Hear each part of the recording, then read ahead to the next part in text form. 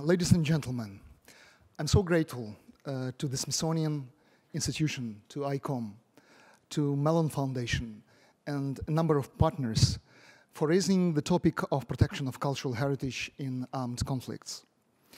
It is our common responsibility to safeguard cultural heritage that represents our nation's identities and has long become an integral part of humankind's legacy.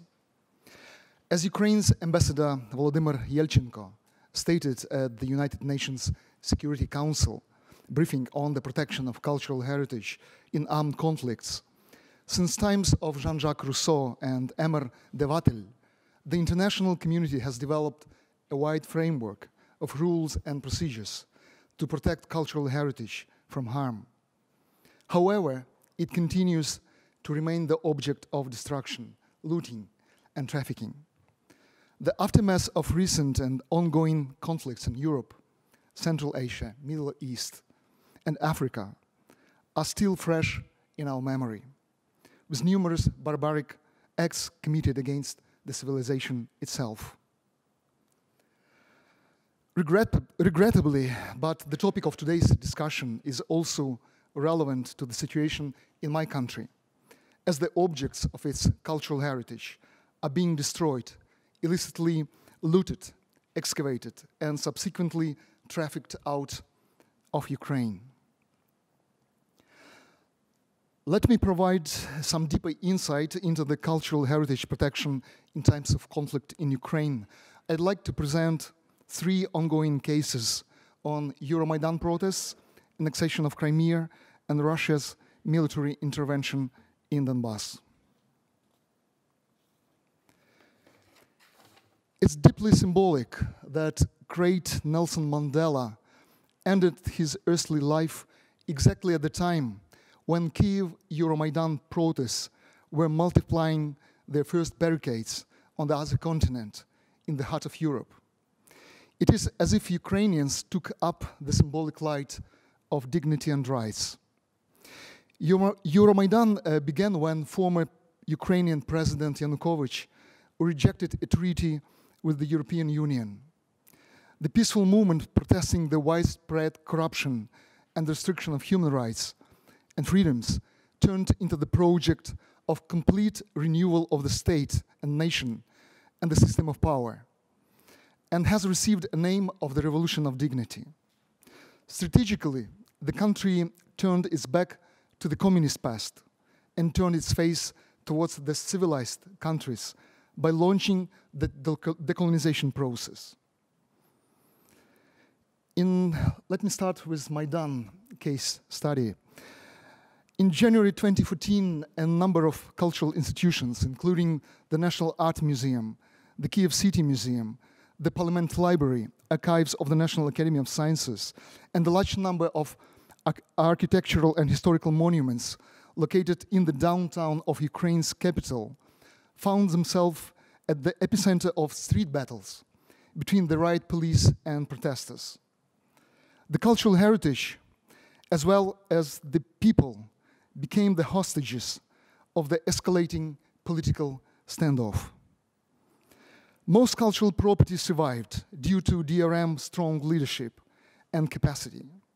Some, as the Kyiv City Museum, lost a part of its collections looted unexpectedly but by riot police.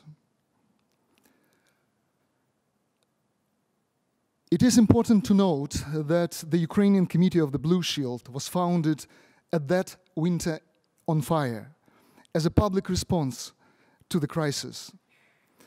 The CBS Ukraine and ICOM Ukraine activists coordinated efforts between museums, libraries, and archive workers, members of public organizations, and volunteers to prevent vandalism and looting, provocations and damage to cultural property in times of mass protests and violence. They managed to stop a chaotic wave of damaging the Soviet-era monuments in Kyiv and helped to clean up storage rooms and evacuate the Kyiv City Museum. The cultural activists provided 24-hour monitoring and patrol in the capital's downtown. They initiated activity on an expert group to protect cultural property from looting and vandalism at the official presidential residence Mezhihiria, and transported its artifacts for temporary storage in the National Art Museum. Blue Shield Ukraine was also communicating with its international colleagues, providing them with information on the events and getting advice, expertise, and support. In January 2014, a few museums and NGOs launched a joint project, the Maidan Museum Initiative, to preserve artifacts and stories, displaying in different ways the unprecedented movement for freedom and dignity. Now it's a state-run institution I'm working in, entitled the National Memorial to the Heavenly 100 Heroes and Revolution of Dignity Museum. It is addressing challenges and possibilities in presenting conflicted history, healing trauma, cultural heritage protection in times of crisis, providing post-conflict dialogue, and facilitating national reconciliation. After the Revolution of Dignity, Ukraine lost its territorial integrity as Russian Federation annexed Crimea and was engaged in occupation of Ukraine's eastern regions, which were declared by separatist quasi-governments as independent republics in spring of 2014. Over 13,000 people killed in this non-declared hybrid war, and over 1.5 million people internally displaced from occupied Donbass and Crimea. Ukraine lost all its cultural property on the peninsula, including the ancient city of Taurik Khersones, nicknamed the Ukrainian Pompeii, founded in the 5th century BC, and its Hora in Sevastopol, which was inscribed to the UNESCO World Heritage List 1 year before the crisis in 2013. This large classical archaeology site on the Black Sea suffers from structural damage due to surrounding modern development. As of January the 1st, 2014, on the Crimean Peninsula, there were 14,000 cultural monuments, 54 museums, 300,000 museum items, 6 historical and cultural reserves. In a short time, by the end of 2014, a regulatory framework was issued in the Russian Federation, which made it possible to integrate the Crimean cultural heritage in Russia's legal field. 2018 UNESCO's report on the situation in the annexed Crimea notes gross violations by the Russian authorities in protecting cultural heritage in Crimea. According to the Ministry of Temporary Occupied Territories and Internally Displaced Persons in Ukraine, the Russian Federation actively destroys authentic monuments under the guise of conservation work. One of the examples, the Hans Palace in the city of Bakhchisarai, a 16th century monument built with Ottoman and Italian influences that served as the main political, religious, and cultural center of the Crimean Tatar people during the reign of Crimean Hans, is reported to be destructed. In fact, instead of the conservation work, this site was simply repaired by a construction team with no experience on cultural sites, in a manner that erodes its authenticity and historical value. Its original oak beams and handmade roof tiles were replaced. The murals were damaged. This is another example of how the very identity of the Crimean Tatars is being neglected and threatened. The destruction, one more example, the destruction of the Mithridate spheres was also recorded alongside with the fall of the columns in the ancient city of Pantikapea, now Kerch, as well as the collapse of part of the vault of the southern gate of the Yeni Kale fortress because of the intensive car traffic over the newly constructed Kerch Bridge from Russia. Despite the rules of international law, unsanctioned archaeological excavations were carried out on the peninsula, and artifacts were exported out from its territory to Russia and black markets. From 2014 to 2018, the Ministry of Culture of Russian Federation issued more than 90 permits for archaeological excavations. More than 1 million artifacts were excavated during the construction of the Kerch Bridge connecting the peninsula with Russia. Crimean Tatars' burial grounds and over 90 historical sites were demolished to construct the Tavrida Highway, which leads to this bridge. Black archaeologists are a major threat to the monuments there. For example, in December 2018, the FSB, Federal Security Service of the Russian Federation branch in Crimea, preventing the illicit circulation of cultural property, seized and handed over to the Central Museum of Tauris a collection of 200 artifacts valued at $2 billion. Crimean artifacts and Ukrainian museum collections have been transferred to Russia to be showcased at numerous exhibitions celebrating Russia's own cultural heritage. For example, in 2016, the Tretiakov Gallery in Moscow opened the Ayvazovsky exhibition, which included 38 artworks from Ayvazovsky Museum in the Crimean town of Feodosia.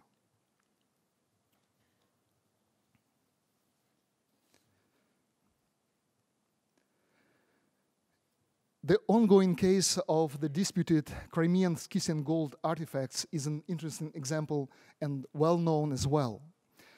The exhibition, The Crimea Gold and Secrets of the Black Sea, went on view at the Allard Pearson Museum in February, when Crimea was still a part of Ukraine.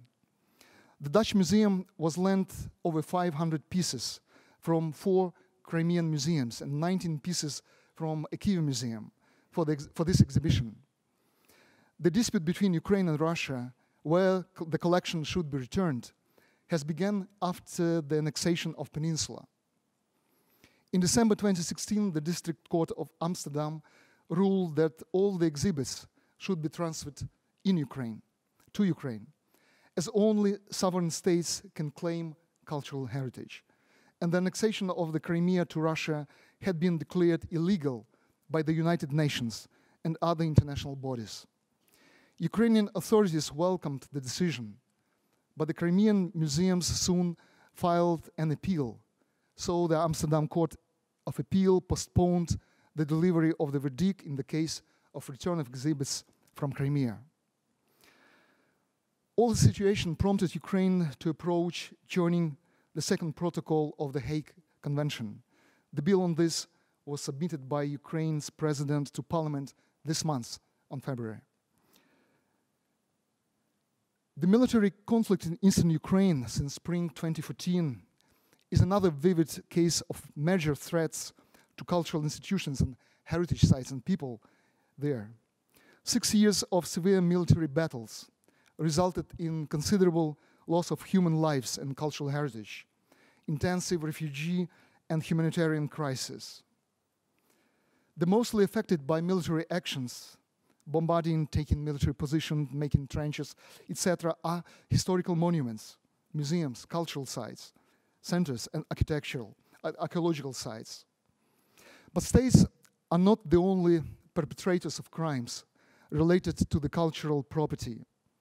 There is a growing trend when such offenses are committed by non-state actors, including criminal, armed, and terrorist groups. They target the objects of cultural heritage and attempt to rewrite history,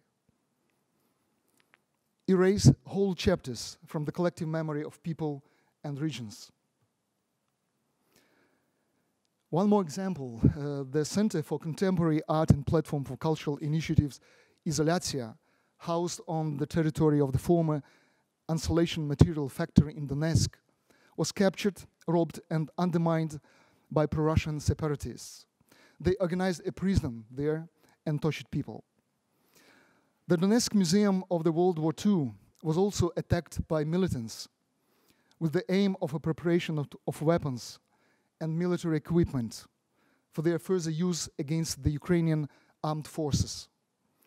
The militants of the self-declared states of DNR and LNR hijacked a number of tanks from historical monuments. There is a broad range of museums, archaeological sites, and monuments which are in the epicenter of military conflict. One of them, Savur Mogyla, the Second World War memorial obelisk, collapsed after enduring weeks of heavy shelling. Another example, the building of the Luhansk Local Law Museum was also damaged in artillery fire. Currently, Ukraine has no access to the occupied territory and information in order to make a damage assessment. Before the occupation of the eastern regions, the Ukrainian Ministry of Culture officials visited the endangered museums and sites and advised their directors and teams to close exhibitions, to take safety precautions, and enact emergency planning. The ministry also informed the regional state administrations on urgent measures for preservation of cultural property, strengthening protection of cultural heritage, worked out recommendations on priority measures for preserving collections and preparing for evacuations.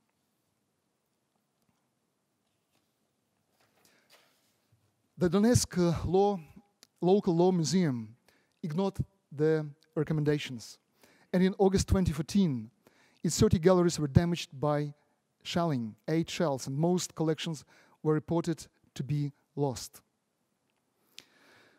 So what has been done? In 2014, a working group of museum experts was formed on a voluntary basis at the Ministry of Culture. As a member of this working museum rescue group, I must admit that we had not enough knowledge, experience, and resources to provide our mission systematically and skillfully enough. We looked forward to any opportunity in developing our individual and institutional capacities in uniting emergency preparedness and response efforts on local and national levels, creating a network of experts and volunteers, and getting support from our foreign partners. This great help was provided by international institutions and colleagues.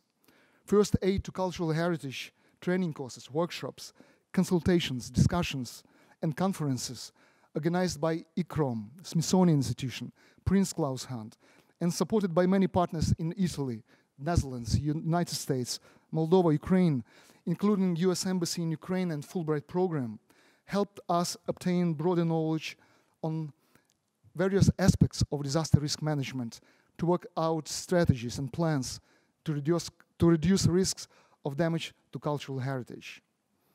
A number of workshops based on ICROM methodology was held in Ukraine since then. So, concluding, I'd like to stress that it happened that international legal regulation of protection and restitution of cultural property have proved to be ineffective in protecting the occupied cultural values in Crimea and areas of armed conflict in Donetsk and Luhansk regions, as the concept of internationalized conflict is not enshrined in no international treaty with international humanitarian law.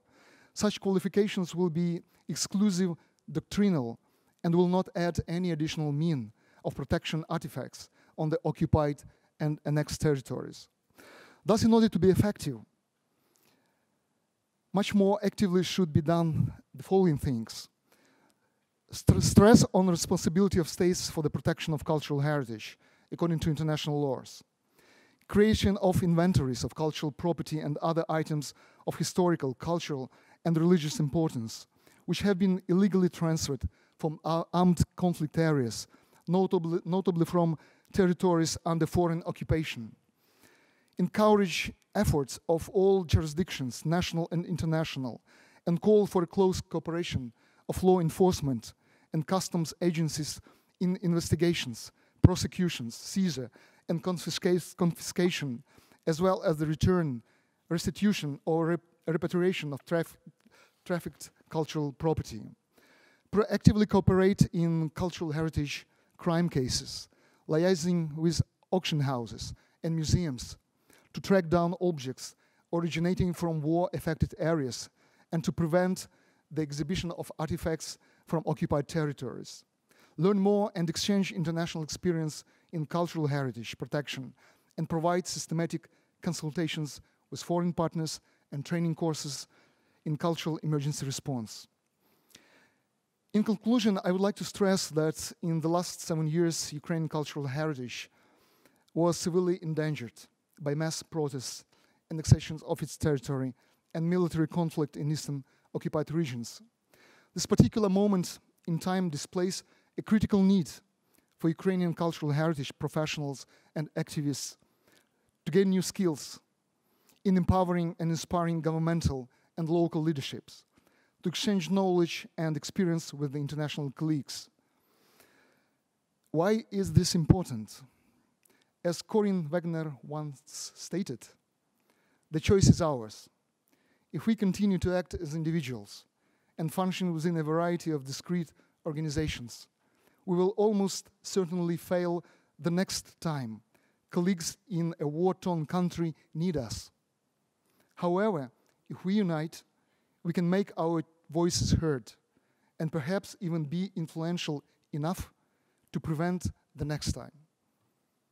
Thank you for your attention.